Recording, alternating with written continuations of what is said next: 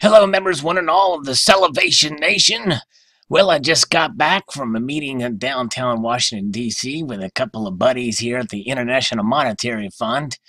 I didn't attend the other 2 days. I just went on today, October the 15th, because, it was all the buzz and all the rage from Jim Rickards about some big shenanigans going on there.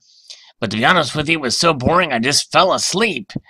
So, actually, I didn't really go, but now let's see what's going on here with this particular meeting here. It's quite interesting indeed to see what could have came out of this.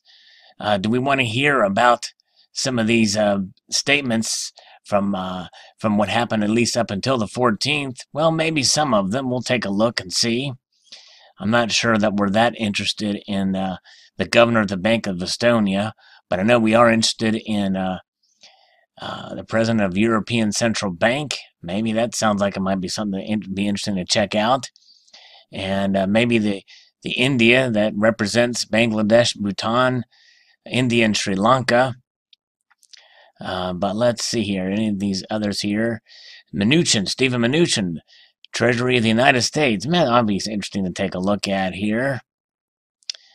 But let's say the one I'm really interested in here is the statement by China, the governor of the Bank of China. So let's take a look at some of these. So here is the European Central Bank statement here.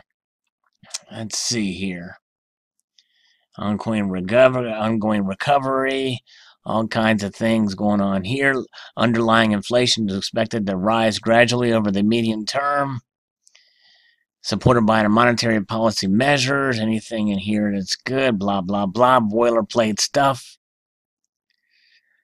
Nothing in here about takeover of the dollar as being the highest world reserve currency here. The current political and economic momentum in Europe also provides an opportunity to strengthen our economic and monetary union.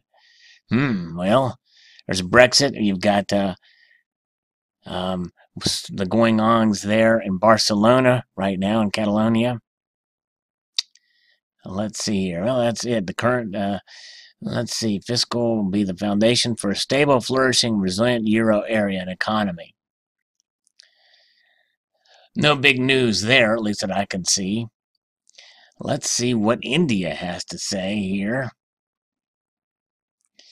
Okay, economy, world leaders, the G20 summit, the role of architecture of global cooperation, strong quota base and adequately resourced IMF is necessary to strengthen the international financial architecture and the global financial safety net.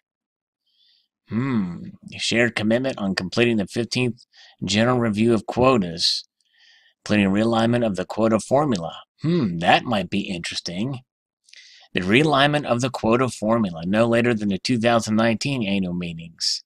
Increased interconnectedness and complexity of financial markets ordain the size of the fund has increased its ability to mitigate the impact of crisis effectively. This calls for significant realignment of members' quota shares, especially in favor of EMDs, whose under representation has increased by 5 percentage points compared to previous calculations. So, sounds like they're complaining about underrepresentation for the formulas, which means their influence is not as much. So maybe Jim Rickards is onto something. We welcome the progress made by the fund in revamping its toolkit to facilitate meaningful and timely lending and policy support to the membership's needs. We call on the IMF to encourage rebalancing of the global economy while drawing attention to the adverse implications of spillovers.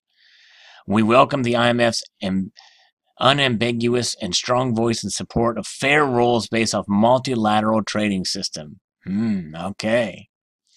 And then it talks about the individual developments of the constituencies here. Bhutan, India, financial sector, fiscal reforms. We want fiscal rectitude. Yes, that's what is needed here, it sounds like, that they want. So there you have it. I think this is kind of a hint of positioning for some things. I know that they want more influence in the world reserve currencies for sure, is my guess. So there you have it for India. Let's take a look here. Steve Mnuchin, Secretary of the Treasury of the United States. The U.S. expansion continued through 2018 while the economy has grown since global financial crisis. Recovery has proved disappointing on many fronts and achieving stronger growth.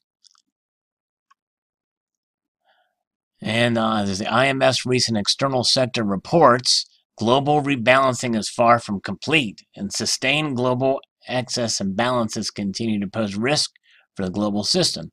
The IMF does and should play a critical role in advising, informing, and helping member countries achieve global economic stability and stronger economic growth. In this bilateral, multilateral surveillance role, the IMF must be more forceful advocate for strong, sustainable, and balanced growth across the membership. This will require the IMF to produce robust analysis and make clear policy recommendations, in particular highlighting ways that surplus and deficit countries must adjust to reduce imbalances.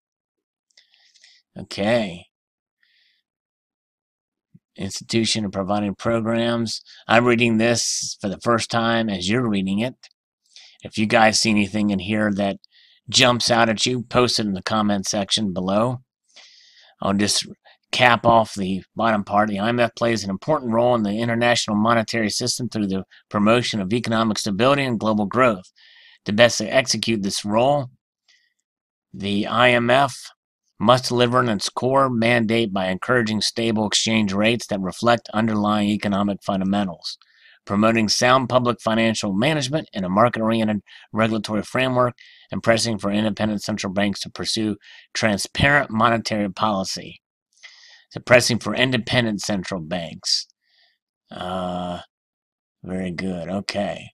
So that's good. Okay. Now let's take a look at China.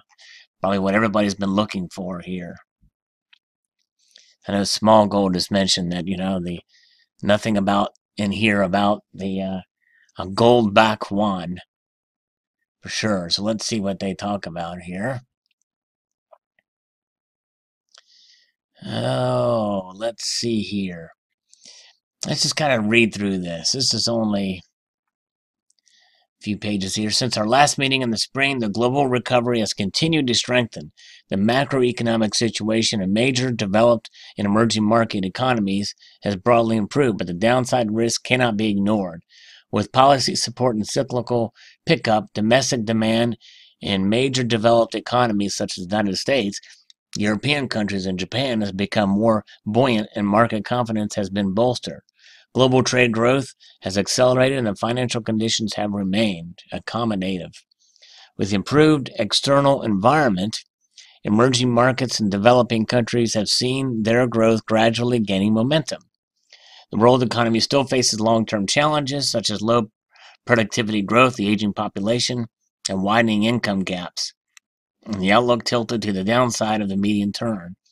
At the same time, more rapid normalization of monetary policy in some developed economies could lead to another round of capital flow reversal and cross-border capital flows affecting vulnerable countries that have been plagued by over-leveraging and currency mismatches. There we go. There's our first talk of the mismatches between the currencies and complaints here. In addition to geopolitical risk, the tendency of inward-looking policies and possible fiscal policy adjustments have all created uncertainties in major developed countries. In this context, all parties need to work together to maintain the momentum of the recent recovery through monetary and fiscal measures, as well as structural reforms in order to improve the medium-term prospects for growth. It will be necessary to develop economies to pursue monetary and fiscal policy mix to improve the structure of their spending and revenue, ensure medium-term debt sustainability, provide effective fiscal support for growth, and gradually reduce the over-reliance on accommodative monetary policy. Let's see here. And it goes on to talk about economic and financial developments in China. And Looking forward, the Chinese government will continue to maintain the stability and continuity of its macroeconomic policies. This year, it has been emphasized that monetary policy should be prudent and neutral. More attention should be paid to balancing between maintaining steady growth on one hand and avoiding the buildup of a systematic risk through deleveraging, preventing, and controlling asset bubbles on the other. Full range of monetary policy tools will continue to be used to keep liquidity broadly stable, facilitate the formation of an appropriate level of market interest rates, improve the transmission channel to support the flow of financial resources to the real economy. China will further improve its macro-prudential policy framework and enhance its macro-prudential management of systematic risk. Fiscal policy will be pursued in a more active and effective manner, with a deficit in 2017 to be maintained at 3% of GDP, but the absolute amount to be increased by 200 billion won over the last year. In addition, the Chinese government will continue to promote structural reforms, especially on the supply side, in order to replace old economic drivers with new ones to achieve structural optimization of upgrading its economy. Let's see here. Anything else that stands out? IMF reforms. The IMF should further strengthen its surveillance and policy advise, advocate multilateralism and global economic cooperation and integration, facilitate international policy coordination, and mitigate the downside risk to global growth. Priority should be given to strengthening surveillance on macroeconomic and financial policy of its member countries.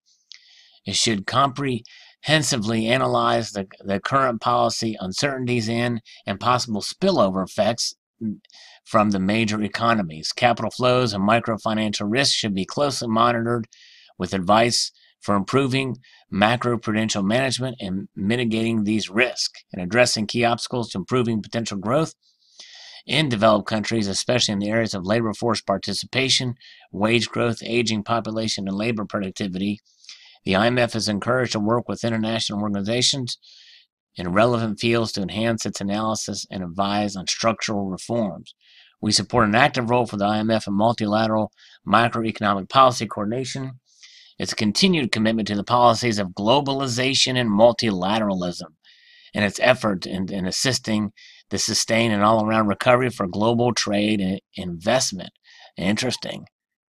The IMF should continue to push ahead with quota and governance reforms to ensure a quota-based and adequately resourced institution, and it should play a central role in global financial safety net, the world reserve currencies. We support the IMF's effort to intensify cooperation with the regional financial arrangements and to further enhance the effectiveness of its lending facilities. In order to play a central role in the global financial safety net, the IMF needs to fundamentally ensure the adequacy of its resources. And the key to promote quota reform, we call on all parties to demonstrate the spirit of cooperation and ensure the 15th General Review of Quotas is completed within a timetable established by the consensus of its membership, so as to narrow the gap in quotas and improve the quota structure, reduce out of lineness, and increase a representative, dynamic, emerging market and developing economies. To me, that tells me that they are wanting to have a bigger role, and they want the BRICS nation, because we saw India basically echo the same sentiments. So very, very interesting indeed. More boilerplate stuff here that talks about that. The IMF should continue to push for the reform of the international monetary system. We support continuing the study on expanding the use of the SDR to enhance the resilience of the international monetary system. We expect the IMF to focus its efforts on addressing the inherent weakness of the existing international monetary system. We call on all parties to continue to improve the sovereign debt infrastructure framework, strengthen coordination between debtors and creditors, and promote the use of enhanced contractual terms. So very interesting indeed. So post your thoughts below on this boring meeting that took place, and we haven't heard anything about what today's meeting was about. But my guess is they are trying to position to get a larger role for the currencies, for the IMF. So I'd like to extend a multitude of gratitude to y'all for watching and encourage you to please rate, comment, and subscribe.